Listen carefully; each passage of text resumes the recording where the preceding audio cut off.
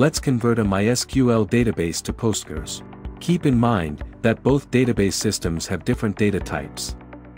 For example, while MySQL has blob, Postgres has byte string for binary data. First, let's open the source database and explore it. This database includes a few tables and constraints. Take the table, products, for example, it has columns with different data types.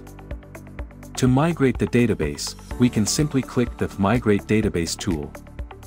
On the next page, we'll select the target database, currently empty.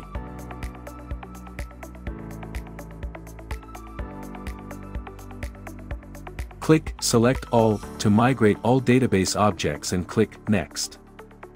There's currently no options to change, so skip this page. Uncheck the box that says not to create the objects immediately and click Finish to start the process. After a while, the wizard closes and we can take a look at the results window with detailed messages about any special changes or errors.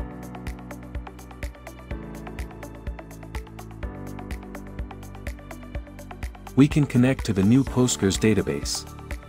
As you can see, there's the same set of tables and constraints with columns similar to the ones in the MySQL database.